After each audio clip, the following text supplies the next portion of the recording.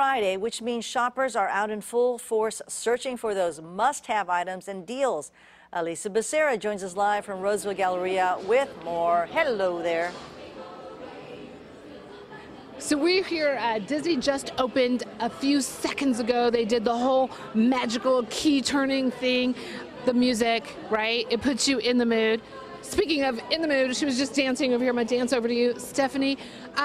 Tell us, there are some services, I couldn't believe this, that are offered this year. Tell us about it.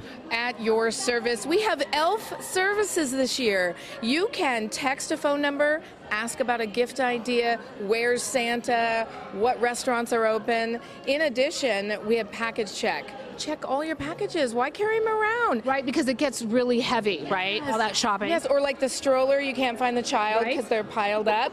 So you want to go ahead and check your bags. Never.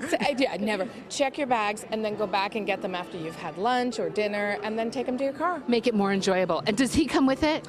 I wish he did, right? Isn't that fun? But all our elves look that good. Again, so people have gone, we talked to some people in the parking lot earlier, they had come late at night and then they came back to do some shopping and now they're in full swing, they're in the stores. I'm gonna grab this lady. I'm gonna stop you real quick.